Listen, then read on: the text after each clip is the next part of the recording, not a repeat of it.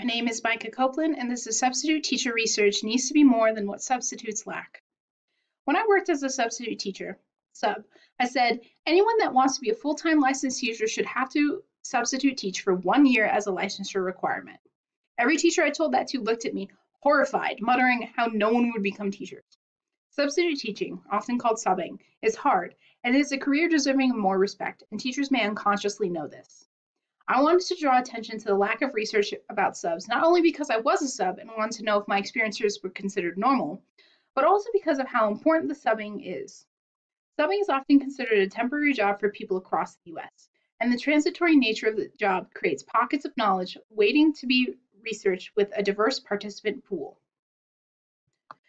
If you went to public school, you encountered countless subs from kindergarten through 12th grade. Subs are cogs in the greater public education machine. Without enough subs in a school, the school's flow is disrupted. Sub requirements differ across the US, and only a few articles I could find talked about the nuances of the job. Much like this graphic on screen, my sub training consisted of a single 2-hour presentation where the person who hired me and every other sub for the year very rapidly went over every job expectation. From what I remember about this whirlwind presentation, there were about 60 slides just packed with information in small fonts I could not read from my seat in the middle of the room. In the Ashford Library, I could not find a single peer-reviewed article about what training for subs tends to look like, and I have a theory as to why. There are so many school districts in the US, around 13,000, that each district might have completely different training requirements from each other. This is an actual picture of my actual substitute certification. To receive this certificate, I was required to pass an FBI background check, upload my job history, resume, transcripts, give 3 references, pass a personality assessment, and pay $90. In all, the application for the certificate took 2 hours. In the state of Colorado, there are 2 kinds of sub certificates, 3 and 5 year, but other states have 1, 3, and 5 year certificates. Why the state-to-state disparity? It all comes down to education requirements. In the state of Colorado, I had to have a bachelor's degree to apply to become a substitute teacher, meaning that I have the same level of education on average as the teachers I would be subbing for. However, this is not always the case. According to the National Education Association, 9 states, including DC, require a bachelor's degree, 6 states require about 60 college credits, 19 states require a high school diploma or GED, 2 states require less than a high school diploma, and 15 states had no data about substitute education requirements. For a few states, the NEA indicated that sub compensation was tied to the sub's level of education. The more education a sub has, the more money the sub gets. The NEA stated some states pay subs as little as $35 a day. The average pay for substitute teachers is around $85 a day. But states decide how much they are willing to pay subs. Once a sub enters the job field, it can be difficult to leave. Sub pay is not usually something one could live off of safely. Richardson and colleagues found that being unable to pay bills was linked to higher rates of depression, anxiety, alcohol abuse, stress, and lower overall mental health in adults. In the Ashford Library, searching substitute teachers yielded 43,359 results. But when I limited the results to peer-reviewed and scholarly sources only, the results dropped to 7,835, 962 articles being from the last 10 years. There are not enough people doing research about subs and subbing, and it makes sense why when you consider how much prejudices exist towards subs. At the beginning of the presentation, I mentioned how I talked to teachers about a subbing requirement for licensure of all full-time teachers. When I asked why some teachers reacted so violently to the thought of subbing for a year, they listed the negative stereotypes attributed to subs. Subs gained a bad reputation because they are often seen as glorified babysitters for the licensed teachers of class. But who gave subs that reputation? Let us first look at licensed teachers. Licensed teachers generally have a reputation fostered over decades of the public misunderstanding the necessary duties a teacher performs during the school day for students. The same attitude the public has toward licensed teachers, being lazy, incompetent, should not be paid that much, are the same attitudes that licensed teachers have shown to have towards subs. Licensed teachers and subs are both in short supply across the US, so there is a lot of strain among all groups in making a classroom run smoothly. Licensed teachers simply may not know the education certification requirements subs undergo before entering classrooms. Subs and licensed teachers are working towards the same goal. However, to get paid while helping students in school. There is plenty of research to show that anything less than a licensed teacher is hindering for student academic performance. Also, both when there is no licensed teacher nor sub in the classroom, the student's academic performance suffers. But if you ask students how they feel about subs, students love subs because subs signal a break in the regular classroom drudgery. Who is currently writing research on subs? Much of the current research seems to be written from a pro-teacher, pro-student, and anti-sub perspective. The articles I could find that were written by subs discussed how hard the job can be because of the huge lack of safety and stability a sub faces at work.